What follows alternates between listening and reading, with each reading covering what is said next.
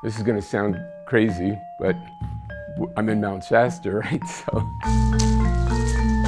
I am the presence of Archangel Michael sweeping forth throughout the earth.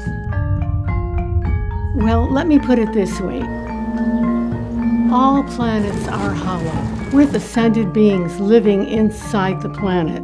The great thing about Mount Shasta is you can be as nutty as possible. There's still other people that are going to be crazier. A term that people have applied to Mount Shasta as a vortex of energies, of interdimensional portals, of UFO contactees. And then you have the Telos myth. What is Telos? Telos is the inner Earth city that is underneath Mount Shasta. I take people into Telos through inner Earth entrances that I've discovered.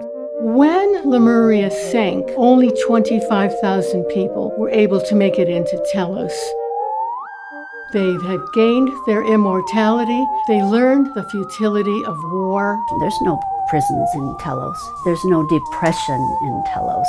You would say that you were in paradise.